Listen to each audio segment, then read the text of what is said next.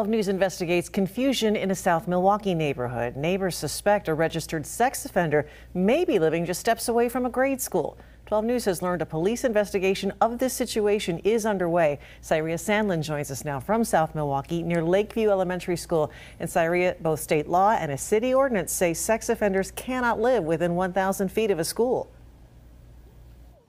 Joyce, I'm here at Lakeview Elementary, just down the street from a home that neighbors believe a registered sex offender has been living in for years. Now, the South Milwaukee Police Chief told me it all started with a recent feature story in the Journal-Sentinel about the couple's garden.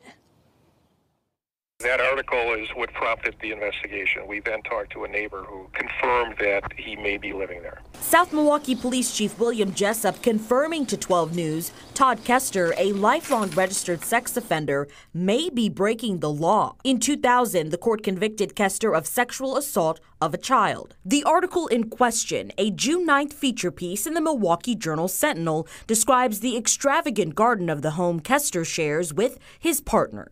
A line in the article said, quote, when they bought their tri-level home about 13 years ago, they started making changes to their front and backyards almost immediately. Todd Kester is a sex offender that was released about a decade ago. He initially had an address in South Milwaukee. That address did not comply with our ordinance on restricted areas for sex offenders in South Milwaukee. So at that point, roughly 10 years ago, he was told that he had to move to a different location. We recently became aware that he may be living in South Milwaukee in an area that is restricted, so we started investigating. We went to that address, knocked on the door, and saw Todd Kester.